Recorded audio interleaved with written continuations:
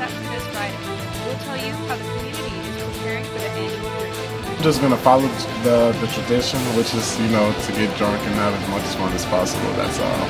Also, Black and Latino and Hispanic students gathered Saturday to discuss common issues they face. Your UI7 Newsbreak starts right now.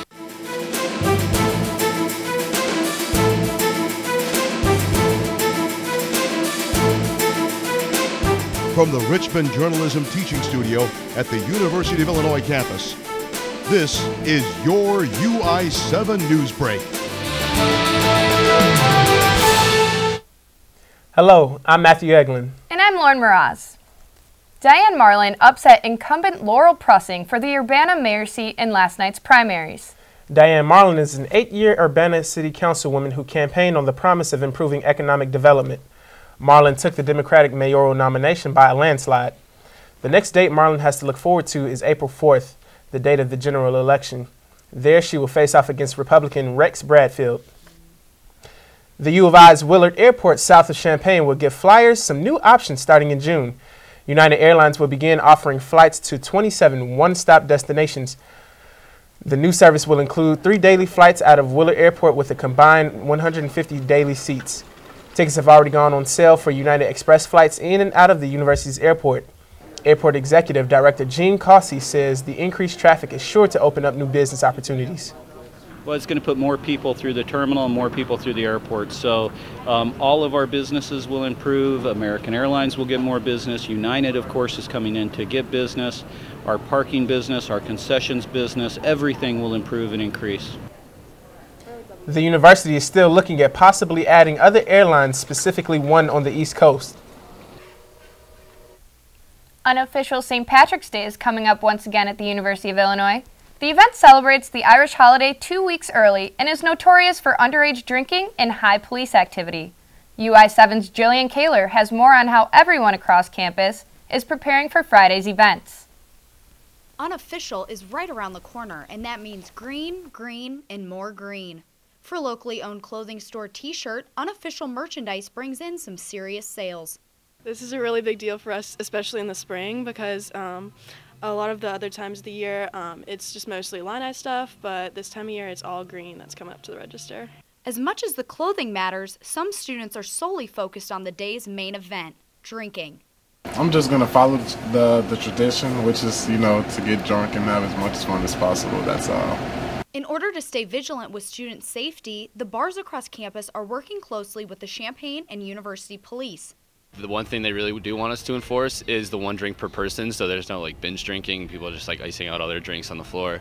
According to University Police spokesman Pat Wade, officers are getting ready to increase their patrols across campus. You'll notice that higher police presence. They will be interacting with people, especially people who are not engaging in legal behavior.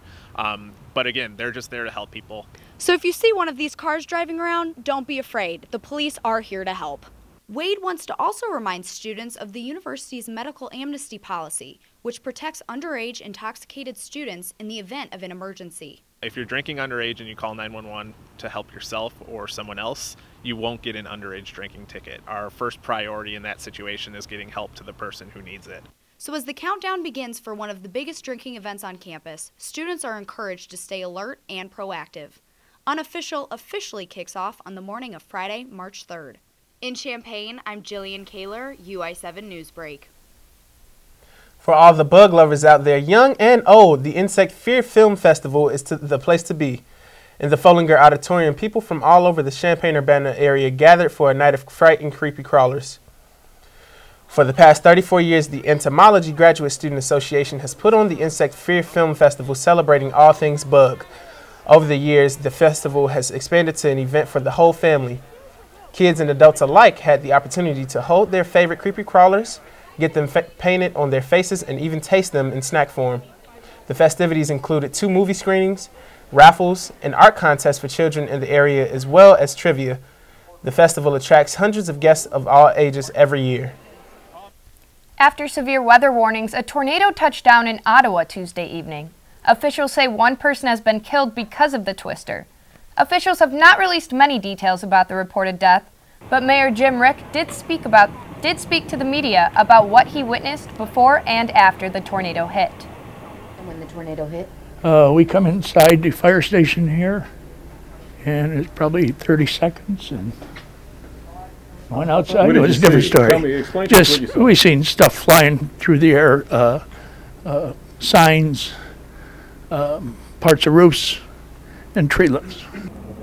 There was also damage at a LaSalle County nursing home, but no serious injuries were reported. Hack Illinois, a student-run hackathon, was hosted by U of I this weekend. UI7 Newsbreak's Riga Lee reports on why coding is getting more and more people's attention. Hack Illinois was this past weekend. It's a two-day coding event where the participants create a unique program. Nathan Moose is a junior from the University of Michigan. This is his second time participating in the event. It's empowering. It gives you complete mastery over the machine. And if you know how to program, you don't need to fear automation because you're in charge. I'm right here at the opening ceremony of the Hack Illinois 2017. As you can see, there are so many people attending the opening ceremony tonight. However, according to the director of the Hack Illinois, Arnav Mishra, he said Hack Illinois decided to cut down the participants of this year to 1,000. Mishra says the purpose of controlling the number of participants is to maintain the quality of the event and to bring a better experience to students. Mishra also emphasizes the necessity of studying coding. It's important for people to learn these white-collar jobs of learning how to code, where you can really be able to build something new because there is untapped potential of brilliant minds across the world. Moose agrees with Mishra about the importance of learning code in a broader scale.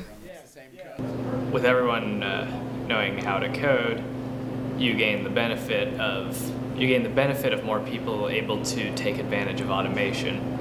As coding becomes a more prevalent component of our lives, the hackathons become a new trend in the U.S. for students to show off their talents and to improve their coding skill. In Urbana, I'm Ruga Lee, UI7 Newsbreak. After turbulent storms last night, we're moving into milder weather for this weekend. The high tomorrow is 44 with a chance of a passing shower. In the afternoon, the low is 22. It will be partly cloudy Friday, slightly colder with a high of 39 and a low of 23. Moving into the weekend, it will be sunny and warmer with a high of 56 and a low of 41. Perfect for any weekend plans you may have. When we come back, we'll give you a recap of Saturday's Black and Latino Male Summit. Plus, the Illinois men's basketball team is preparing for its final home game of the season. Pretty much a good day for me would be people leaving their hands off of me. I'm always called names. Everywhere that I go, there's always someone calling me names, calling me gay. I've been choked, thrown up against a wall, punched. Nobody's ever tried to help me.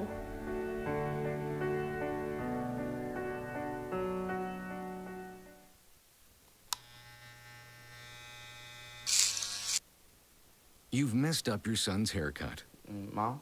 Do you A, try to fix it? Like it never happened. B, work with what you got? Or C, show solidarity? Thank you, babe. As a parent, there are no perfect answers. But you don't have to be perfect to be a perfect parent. Thousands of teens in foster care will love you just the same. So, I'm kind of new here, but I've noticed a trend. My human does this funny thing where she goes around and gets all my toys, and then she hides them in that basket by the door. You know, but it's always the same basket, and it's always in the same place. And then she acts so surprised when I find them, but, you know, she's putting them in the same basket. Again. It's like, hello? That's where you put it last time. You were the worst at hide and go seek. Black and Latino men are coming together as they devote a day to find solutions to problems they face every day. Here's more on how the two groups plan to overcome the issues. Every training that they offer, I'm so pleased and so proud that you all are here. Different Black and Latino campus leaders presented on common racial, cultural, and economic issues at the Black and Latino Male Summit this past Saturday. This was music performance seniors Carlos Leon's first time at the summit. In the music world, it's very Eurocentric, white, and I happen to be like one of the very, very few people of color, and I've never had the opportunity to explore like the space of people of color into my last couple of years here, and knowing this would have been like really great because like I feel very comfortable. Attendees visit different workshops throughout the day. These workshops center around issues both Black and Latino communities face. First Black neurologist. You can say 1970. Okay. Leon, like many other Black and Latino men, battled the white hegemonic message that extends throughout the country. He suffered from depression during his early years at U of I.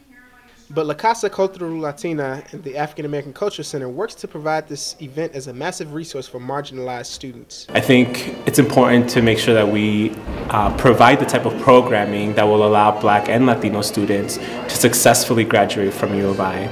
Leon is feeling empowered after the summit. He has a new attitude as he gets closer to graduation. I'd like to say, I'm brown, I'm queer, I'm here, I'm proud, get over it. Leon urges everyone to see others' perspectives and attend events like the summit to become a better ally to all communities. In Champaign, I'm Matthew Eglin, UI7 Newsbreak. Illinois students honor Black women's resilience after facing obstacles due to sex and skin color. On Saturday, campus organization Empower Me hosted their annual Black Women Rock Award show. The ceremony was a night filled with class to commemorate a woman's ability to uphold Black girl magic. The categories included Rising Star, Humanitarian of the Year, and Black Women Trailblazer. A few recipients teared up after receiving appreciation from peers for their hard work. Guest speaker Lena Lewis reminded her female listeners to recognize their potential, embrace their inner beauty, and share the love in order to be the best they can be. The event closed with family and friends congratulating their loved ones on a job well done. Champaign-Urbana has a hidden gem within their community. UI7 Newsbreak's Jane Lee shares the discovery of an up-and-rising music sensation in this edition of See You Neighbor. Sam Flan is a 21-year-old music producer, singer, and rapper. Coming from the nearby town of Monticello, he started producing music at 15 years old. I got really into it in high school and started just working on stuff when I should have been doing homework or whatever, and then I ran into a couple people I was a pretty big fan of by chance, like Vic Mensa and some other people who kind of gave me the confidence to start taking it seriously. Flan's first full album, Enter Wild, was released 2 years ago. He describes it as an action-adventure rap album. Enter Wild lets listeners hear growls and other monstrous sounds right here from Allerton Park. Done in the setting of the forest Allerton Park where I grew up, and I got that inspiration, so I kind of turned that into like a magical fantasy. Flan says places like Allerton Park sparked his imagination into audio storytelling. The album took 3 years to completely produce. For the last 2 years, I've made a piece of music for someone else every day, like one, but in terms of actual collaborations, not too many. I'm kind of like stockpiling. But he says he often collaborates with U of I musicians. Madeline Whitesell, a recent U of I graduate, has been featured in Flan's music. I really like the production that he does. I think that it has really, it kind of reminds me of an orchestra almost sometimes. Like he is, using all of these different sounds that I wouldn't think to use necessarily. You can listen to Flan's music through SoundCloud and Bandcamp. In Champaign, Jane Lee, UI7 Newsbreak. For more of our stories, please follow us on Facebook. And see more of our stories on our YouTube page. That is all we have for this edition of UI7 Newsbreak. Thanks for watching and have a great day.